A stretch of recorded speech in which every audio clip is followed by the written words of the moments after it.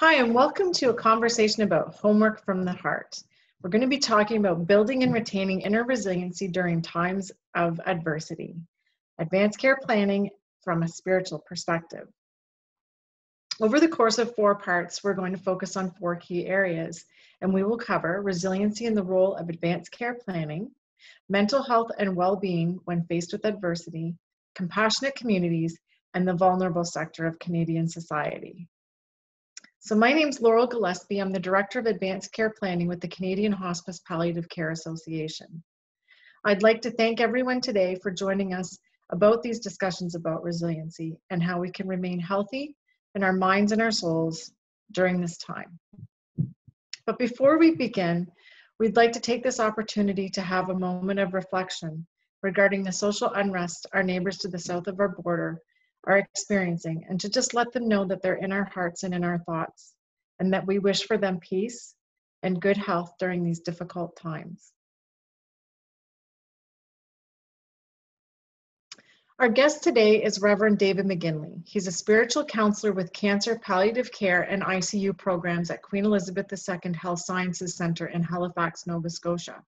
He's also the author of Beyond Surviving: Cancer and Your Spiritual Journey. David has survived cancer not once, not twice, 3 times, but 4 times, which resulted in a profound near-death experience and explorations on the nature of consciousness and the connection of the body, mind, and spirit. He is an advisor for provincial and federal cancer initiatives and lectures throughout Canada on integrative spirituality in healthcare. David knows what it's like to have cancer from both sides of the hospital bed, and has a sense of this life from both sides of the veil. So David, I'd like to begin our conversation by talking about finding and building resiliency from within during troubling times. And you certainly bring to the table a profound life experience around battling cancer. And during those uncertain times, I think it's important to recognize a couple of different things, mainly that resilience, or what I like to call the R2 factor, resiliency reserve. I'd like to speak to you a little bit about that, and that not all of us naturally have a reserve of resiliency and within us, and that we have to work at it. And, I think resiliency is based on some of our life experiences, and some more traumatic than others. But it's difficult that, sometimes people don't have the skill set or the mindset to adapt to difficult situations and find things more challenging to I guess, sort of break down and absorb them and then let them go. And we tend to hang on to things often. So when stress, adversity, or traumatic events strike, you may experience denial, resentment, grief, and pain, but you're able to carry on physically and psychologically. But how is it that some people are better able to do that than others? And what makes that difference? So when you say, and you said this recently, was that resiliency is not found in being strong, but being real, and the connection of authenticity and grounding us in vulnerability and strength. And I was wondering if maybe you could elaborate on that a bit. Yeah, sure. It's such a difficult and complex topic. So thanks for having me on. Thanks for the conversation. And thanks for bringing up this topic, especially at this time. I mean, it feels like the world is crumbling. The chaos, every week there's some new madness that comes upon us, and what's happening in the United States and throughout the world. Oh, I have no words. How can one be resilient in the face of that? Resiliency is found in community. We have very limited resources in maintaining resiliency on our own steam. So when we have community and connection, there is an exponential increase in resiliency. Why some people have more of it than others? Oh, so multifaceted. I know that through my cancer journey, I was resilient every now and then. Most of the time I felt like a wreck. You bumble through your days and you do what you can. But it's pretty clear. I think I would even say it's visceral. Your body knows when you've connected to your resiliency, because suddenly that fight or flight response calms down. You're breathing deep. Your head is clear. Your heart is engaged. So I think this is a skill built over a lifetime. And as you say, crises will accelerate the homework of building that resiliency. When I say it's about being real instead of being strong, I think back on the patients and the many people I've known who have been so authentic in their character while they go through a very difficult time. I have such admiration for them. And I realized their strength came from being real, from being authentic, by knowing who they were, by being grounded in something infinitely more powerful than keeping your cool, or taking care of others, being strong for them. It was grounded in compassion for others. It's as if when you are suffering, it can awake a compassion for others, and that helps you return to your best self and even forget your own troubles or join them in solidarity with others. So, that's what I try to practice every day with my patients, and that's what I feel we need as a world to practice for all who are marginalized, for all who are wounded by social injustice, and all that's amplified by what's going on these days. Compassion, that's the key. I love the Buddhist tradition. They talk about being a bodhisattva, a warrior of compassion. That's pretty cool. It has its own wisdom. When you're compassionate, you are wise, and you're fully present in this moment. It's great. It's difficult to maintain, but it can be learned and wired into us.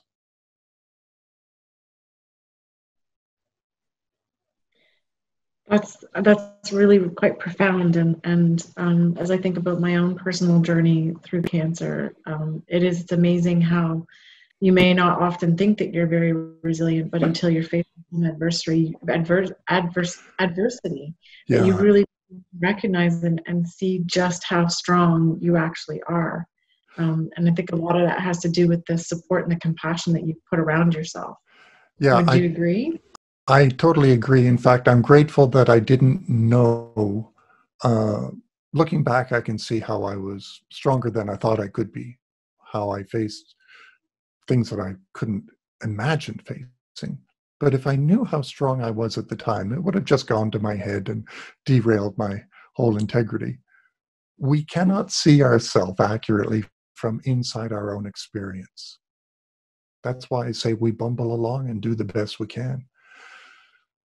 But to experiment with compassion as a tool, sincere tool to center yourself in wisdom, connection to others, solidarity with those who suffer, it changes your relationship to your own suffering. It empowers you to be fully present in the moment. When we're going through cancer, when we're fighting for more moments of life, it's ironic because we're often not present in the moment that we have.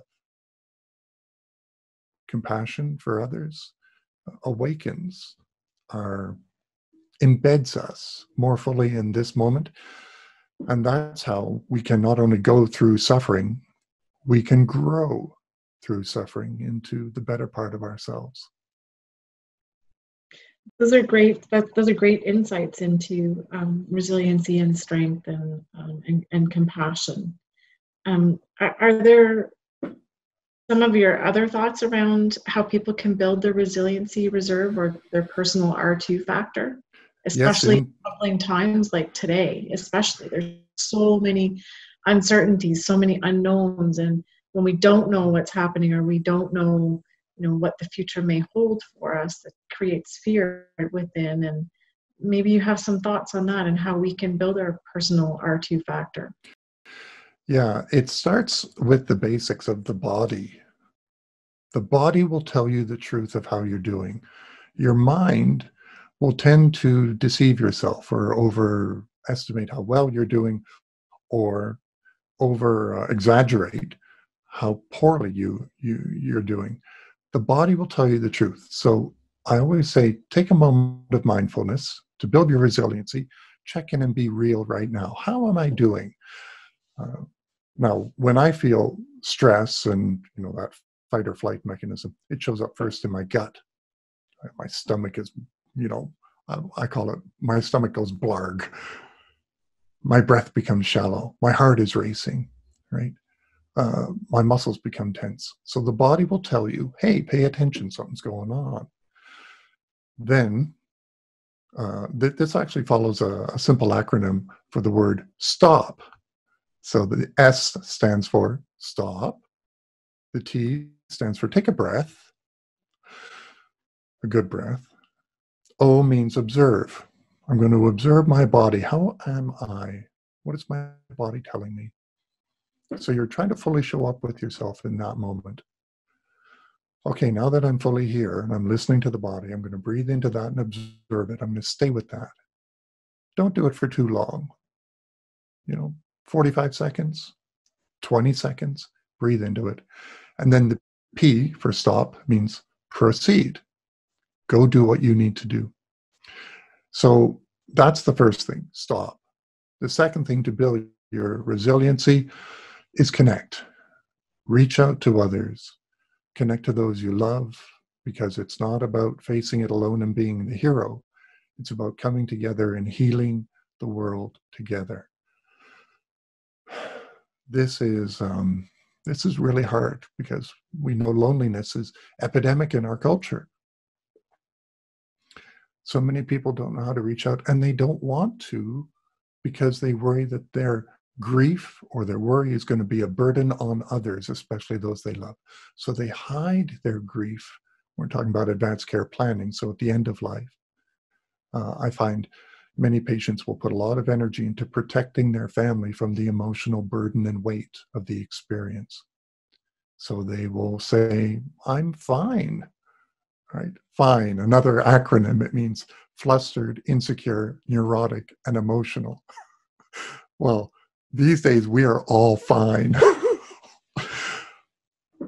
We don't need to protect each other from that sadness or that grief. When we let others in on that, it builds intimacy, it builds emotional vocabulary, it builds connection. And it's a beautiful thing. But it requires vulnerability. That's the path that leads you to strength. So stop, connect, and the third one, I like things in threes, is use gratitude.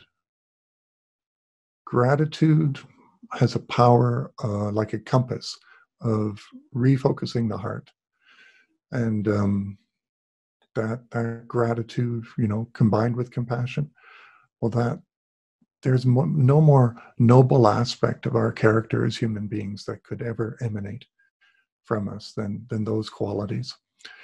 This is amplified at the end of life. When you're considering leaving this world, to do so with a heart that is grateful and compassionate, fully present and connected, that's a successful life.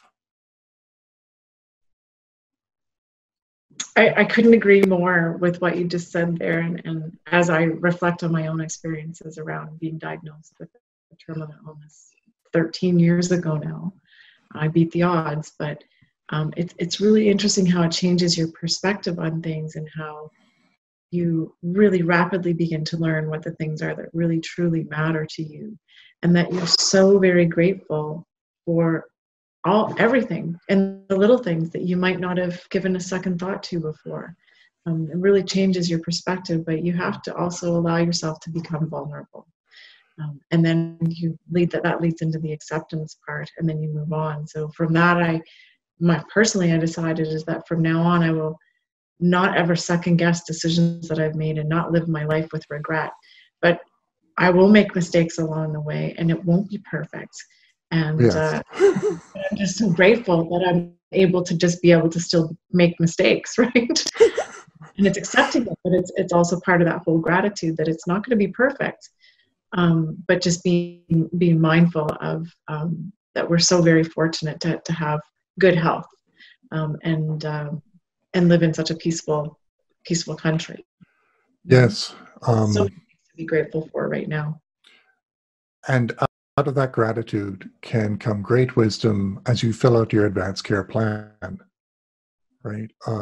That is an act of such love.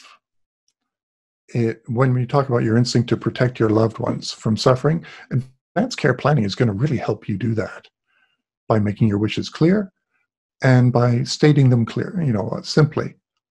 And it can orbit around some fundamental questions. When I die, because it's going to happen to all of us. When I die, where do I want to be? At home or in hospital?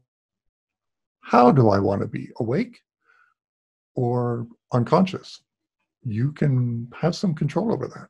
Mm-hmm. Who do I want to be there, right, at my bedside? And what do I want it to be? Well, I want it to be peaceful. I want it to be marked by as little suffering as possible.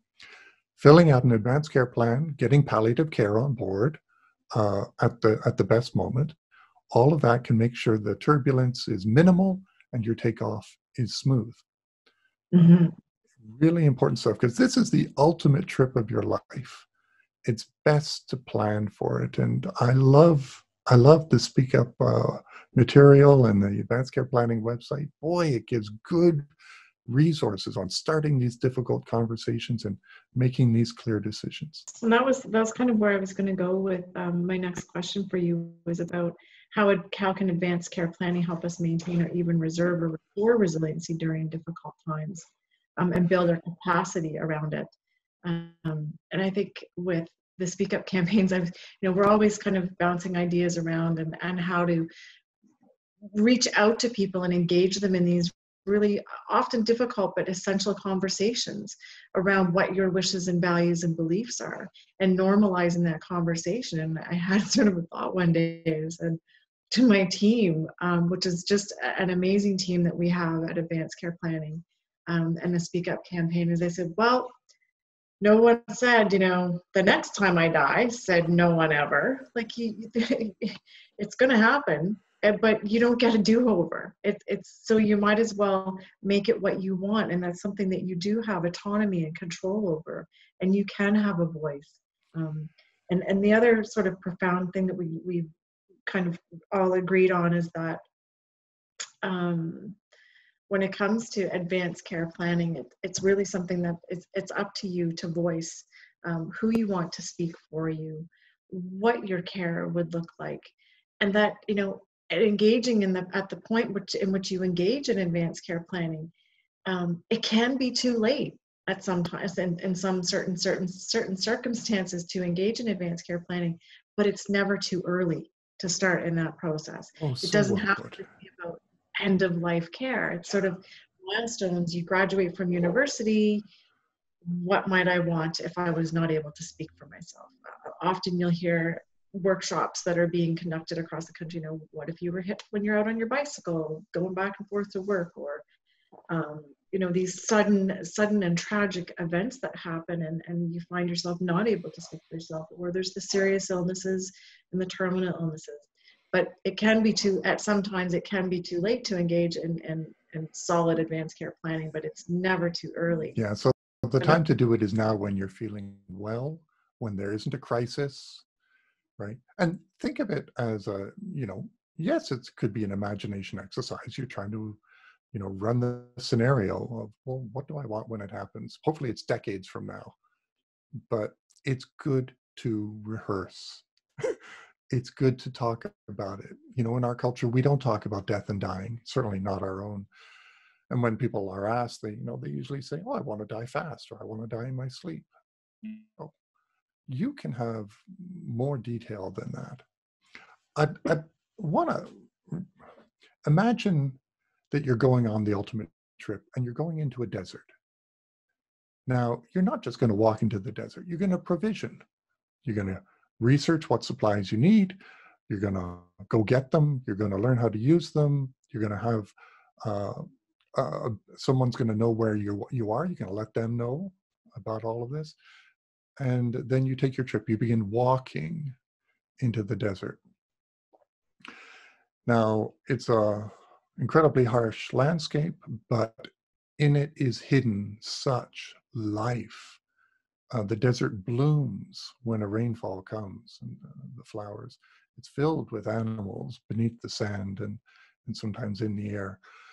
Uh, Getting familiar with that landscape is really important for your survival. But when we're talking about the final crossing of the desert, there comes a point when you will run out of water, when your strength will fail you, and you lie down.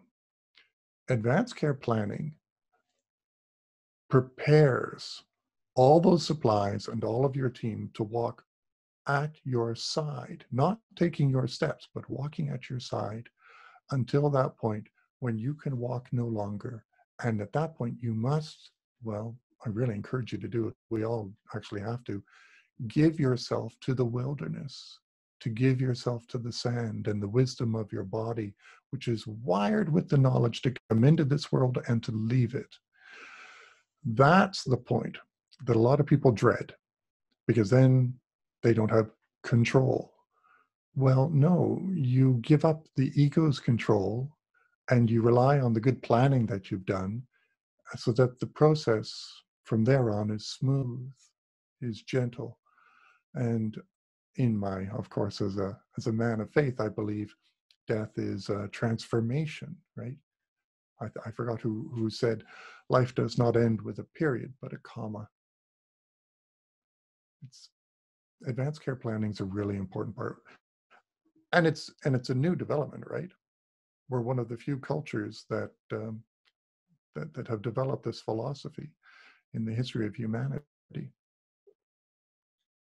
That's a really good point, and you know we have other countries that are looking to Canada to see what we're doing and keeping their finger on the pulse of what's happening in our great country, and that's largely due to some of the dynamics of Canada, that we have great cultural diversity. We have a very the second largest landmass. And our population's not that dense. So we have great challenges in how we deliver our healthcare. We're seeing many lessons that we're learning in that right now with the COVID pandemic. But with advanced care planning, it really does come into alignment with a life well lived is really a life well planned. We go through painstaking processes of planning, as you say, for ultimate trips, and you would plan for your provisions, etc. The same thing's true if you want to get a puppy. People will research the breed of dog and decide what size of dog, and they go through this process. But we don't give our future healthcare needs a second thought, and it's part of the Speak Up program and promoting advanced care planning is that really it should be as normal a process as estate planning or financial planning, and looking towards your future and what your needs may be and what you want and what's important to you. And part of that is how we do care for each other and creating compassionate communities. And as you say, I think you mentioned one time in one of our recent conversations that we had offline was that really advanced care planning is like the homework of the heart. Yes. And and I'd love to have you talk a little bit more about that, and that it's really one of the greatest gifts that you could give to your loved ones and those who are in your circle of trust, for lack of a better way to describe it. Yeah. If you want to elaborate on that. Let's go there. The homework of the heart. At the end of life, the only thing that matters is love. We reflect back on how that went well or did not, right? The love we fail to give in life becomes the pain that we carry through it. And I've sat with countless patients and people who look back on the unfinished love stories and the broken bits and relationships. And they try to be compassionate and forgive all that and let it go. But, we all mess that story up a bit here and there, sometimes repeatedly. An advanced care plan is a beautiful way to love those who care for you, to guide them. You are the teacher, you are the shaman, you are the mentor in this enterprise, and You are teaching them how to live and die well, how to communicate about the deepest things, the most, which are actually very simple things, but they're not easy things. They open up that conversation of, what do you mean to me? And who am I to you? I'm so astonished when conversations around advanced care planning can encapsulate the four most important things you could ever say at the end of your life. Thank you, I love you, I forgive you, and goodbye. When those are said well, one dies heart whole, right? And not only loving others, but we astonishingly become love itself. And that is the spiritual enterprise. That's the ultimate spiritual victory, to become love, because God is love. And this is independent of any specific religious tradition. Any healthy spirituality is going to point in that direction. It's ironic because I can only be love when I am also vulnerable and broken, because then I can know to the bone the brokenness of humanity, right? Which brings us back to the crisis happening in the States and the racial tensions and the strife throughout the world.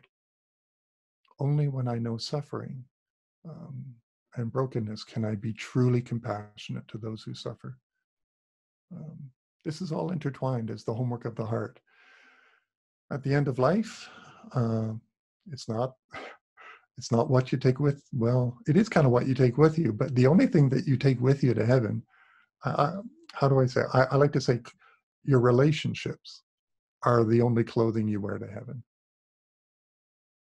So advanced care planning is not just about those details logistically about the end of life. It's about the relationships and how to leave this world a little softer and kinder to yourself and to the strange journey that you've traveled.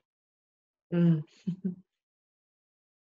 So you bring something that it segues into the next kind of section that I wanted to talk to you about was around mental health, and I don't know, there's something to me that's a little bit strange about the term mental health, and that I like to think about it as having a healthy conscious mind as part of mental health, right? So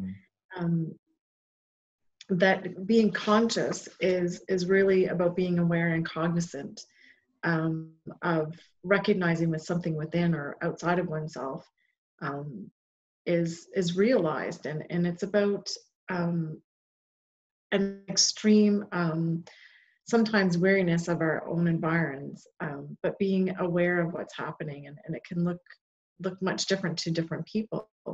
But the mind is really about the set of thinking, including, your cognitive aspects as consciousness, but imagination and perception. It's how we perceive these things and we process them. And that to me is having a good, healthy, conscious mind is equivalent or equates good positive mental health hygiene, if you will. And I think I can't but help feel that many people are struggling with that right now, not only because of the qualms of a pandemic, but also because of the many struggles that people face. And I wondered if you think of the conscious mind involving all the things that you're currently aware of and thinking about, and how do we try to preserve and protect that somewhat when we're dealing with all these outside influences? And we may have our own beliefs internally, but it's all these external things that are happening, and can have a bit of a grave impact. And then I kind of tie it back to advanced care planning, and that's something that you can control, or you can have some say in, and ensuring that, so if something were to happen to you, and it can reduce some of the anxiety and the fears that might inhibit us from having a healthy conscious mind. And I wondered if you could speak to that maybe a little. Boy, Laurel, as you bring up mental health issues, it awakens in me the ignorance, the inability I have to truly appreciate what so many people go through in our culture and society. I only know my own experience, right, from the inside, but I recognize that mental health issues are epidemic. And we talk about the COVID pandemic. That is amplifying the significant severe mental health disparities, in the extreme challenges people face. You cannot know someone else's journey. You can only walk beside them as best you can, right? And like my own cancer journey, I know mine. I don't know yours. I can relate a bit, but so when we're talking about mental health issues, loneliness, depression, anxiety, right? These are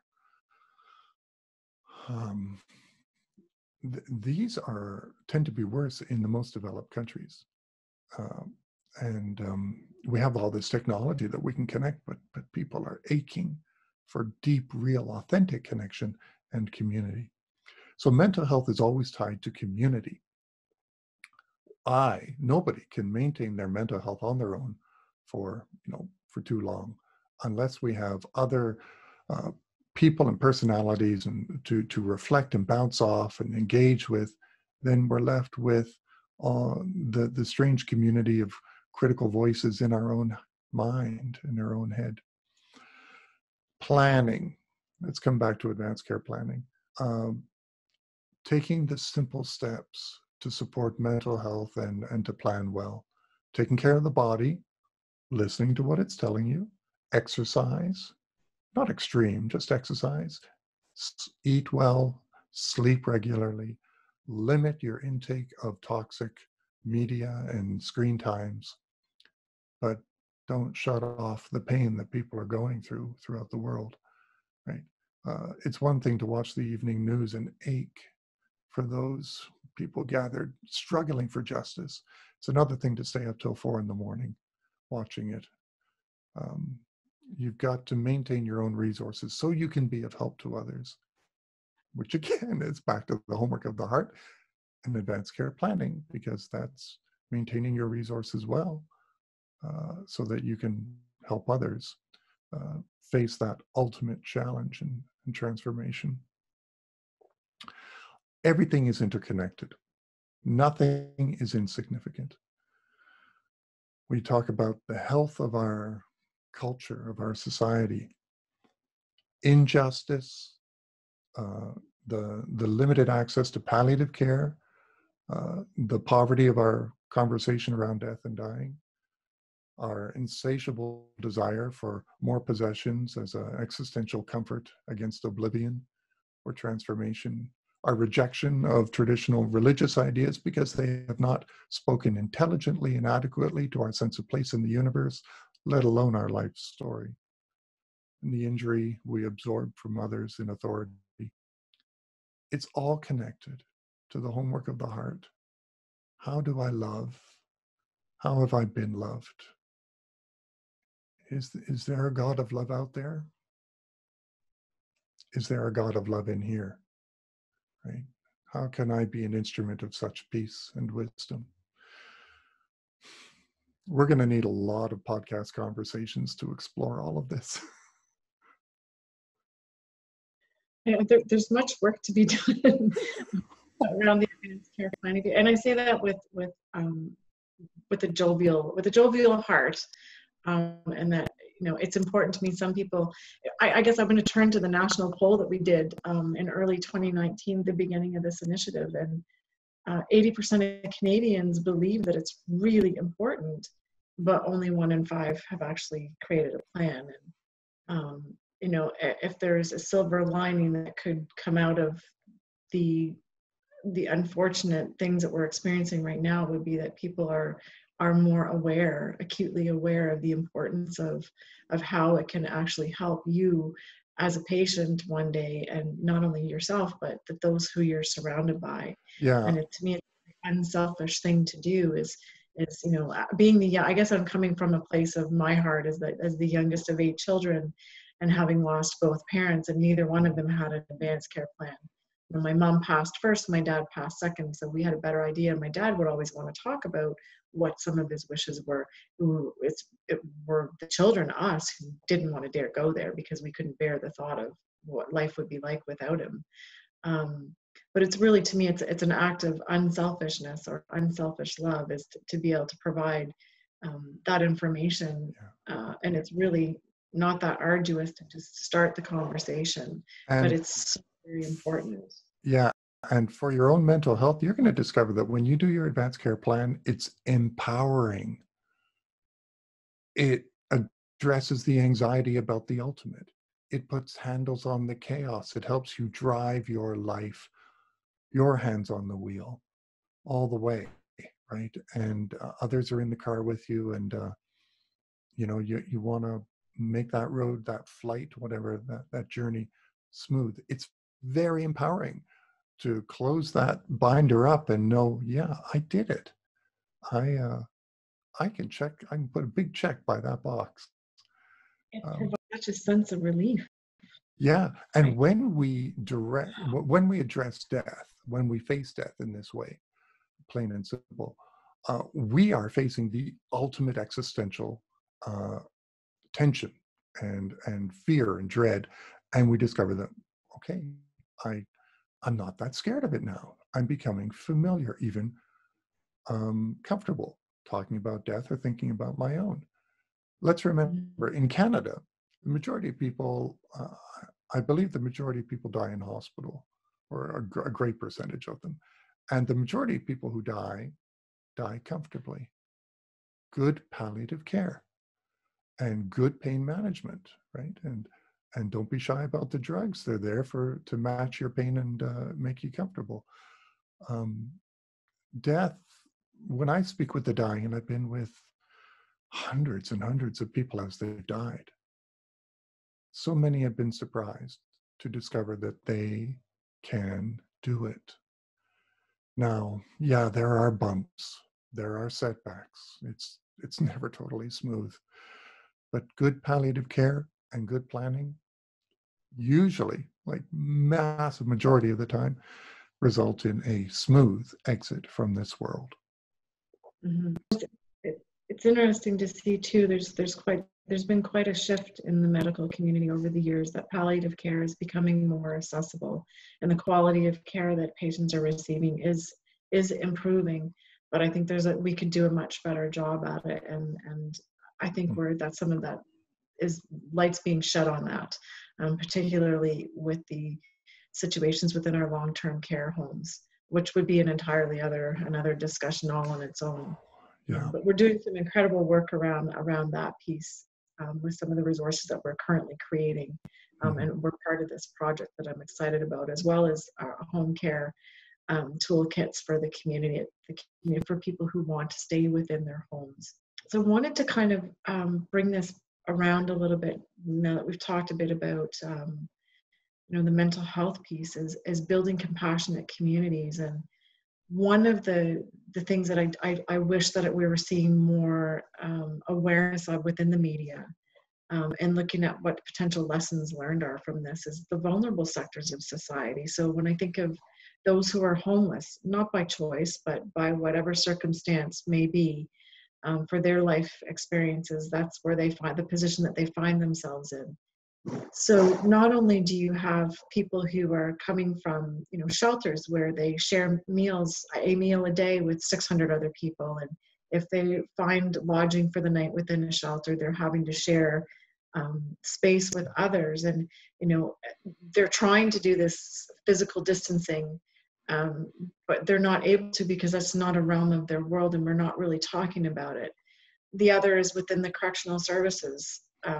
And as well for those who are dealing with isolation, who have disabilities. So they maybe don't have access to their personal care workers anymore, or the supports that luxuries, if what little bit of luxury, if one could even consider it that, to have access to some care or assistance. And I often find myself thinking about how they're managing it. And that kind of brings me to what maybe some of your thoughts are around building capacity around compassionate communities and recognizing the more vulnerable in our society, and we can touch on the advanced care planning too, but just from that perspective of compassion. Yes, when we For see such suffering and disparities of wealth and resources, right? When we see such injustices or such epidemic poverty and struggle in cities and provinces and communities that are actually very wealthy, that is an invitation. That is a call to compassionate action, right? Uh, that's this opportunity for those who have, and systems that are able to step up and put in creative, empowering support systems that primarily and first restore and respect the dignity of the people that they are there to serve, right, and empower them for good choices and to build community, and not to do this for them or to them, but with them, right, involved in the conversation, because otherwise it's not community. Any suffering is this opportunity for transformation. When we come back to like cancer, getting a diagnosis of cancer or a serious disease, I find it so helpful to when people move from why is this happening to me, move from that to what am I going to do with this? How am I going to use this struggle to deepen my humanity, wake me up to the texture of life and the gift of today, and connect me to others to build community?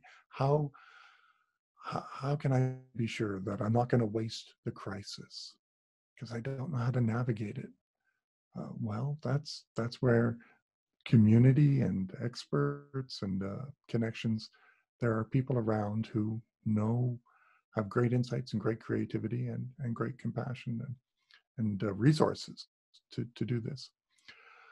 We're talking about an incredibly complex, multi-level situation in our society. It can be overwhelming. I'm shocked, startled, amazed when I hear social scientists point out that actually we live in the most peaceful period in human history. People are living longer than ever. The percentage of the human population that lives in poverty, extreme poverty, is at an all-time low, and all of this continues to improve. That's great. However, there's so much more we can do. We are aware of the waste, the extremes of between the ultra-rich and the poor. The disparity is wider than ever. So let's not let the good news of how the overall picture is going take the fuel out of our drive or the focus out of our vision to make this world a better place. And you do that with the people in front of you and the person inside who you are. Well put, David. I can see maybe future discussions coming up, and we can maybe hone in and focus in a little bit more on some of these things. So much to talk about, but boy, this hour has been pretty thick. Wow. Well, I wanted to touch upon, the whole building compassionate communities and how the element of advanced care planning. And I think about, on a personal level, that advanced care planning it's very much about how we care for each other within our own little nuclear units, but in the broader perspective, at a community level, we reduce the anxiety on those, as you would know, working within the healthcare sector and those palliative care units and ICU units, that when advanced care plans are put in place, it reduces the stress not only on the patient and the families and their loved ones, not even during those later phases of life, and even in the bereavement process for the families, but it also reduces the stress and anxiety for the healthcare professionals, Yeah. because they have guided direction. And so to me, I look at it and I just think, how could you not want to do advanced care planning? Because it's a win-win-win. Exactly. Um, Well over 60% of resources go into the last 6 months of life in resources in the healthcare system. So expenditures in healthcare in Canada and in Western countries. So most of the resources go into the last 6 months of life. Why? Well, because we're scared and anxious and cramming for the exam and trying to extend this life in the face of a crisis. An advanced care plan can lower the anxiety as well as result in, a more sustainable healthcare system. My thoughts went to, oh, my thoughts are going all over the place. There's so much that can be done, but let's not get overwhelmed by it. Do what you can, where you are, who you're with, and let that start with your own life and how you would love to see it unfold for the years to come, or if it's months to come, hopefully longer. But imagine how you want to leave this world, right? And know that with good planning, it can be gentle, it can be noble, it can give time to celebrate your life with those you love. Don't you want them to raise a glass in your honor and for you to smile and soak up the love, right? Mhm. Plan it out. Yeah, just take that time and start the conversation. And I mean, it's something that has to be revisited as well. Once you do engage in advanced care planning, is revisited often. Every birthday or tax time, or when there's a milestone, is revisited and reflect on if your wishes and your values and beliefs are still the same, because sometimes they change throughout the course of life. Yeah. But I think as we come to a close, sorry, I sounded like you were going to jump in there with a point. I was actually going to ask. I can't remember the name of the website. Is it speakup.com or is it advancedcareplanning.com? It's both for now, but what we're finding is we're moving towards our advancedcareplanning.ca. So it's www.advancedcareplanning.ca. And we have we're in the midst of kind of changing over and making our website easier to navigate, because there's a lot of information that's available. But interestingly, we've had some new approaches that we've taken this year. We developed, or I didn't develop, but Tara Shannon and Haley McLean co-wrote a song called Say, and it speaks to, I know you like milk over cream, and it's the Stones over the Beatles, but tell me everything, don't leave anything out. And I don't know if you've had an opportunity to hear it, but it's quite a profound way to just, somebody to say, hey, I'm not sure how to start that conversation, but come listen to this song. It's really neat. And it's about advanced care planning and speaking up and not leaving anything out, because we think we often know so much about an individual, but then there may be things that we were completely off the mark. And that's why it's important to have these conversations, because then you're not left at the end during that bereavement phase one day, if you're ever in that situation, doubting yourself. Did I make the right decision? Is that what they would have wanted? Did she like them? What are their favorite flowers, for instance? It's just a win-win-win, and something that I hope that more Canadians will invest the time and the courage, because you have to be brave to strike these conversations with your loved ones. A lot. Makes me want to put together an advanced care planning playlist. I can think of a bunch of songs that would be great. So true. But this song is it's quite poignant, and we have a public service announcement that we just was just put out on our YouTube channel, which is Speak Up and Advanced Care Planning. And we had behind the scenes from the United States. It's hosted by Lawrence Fishburne.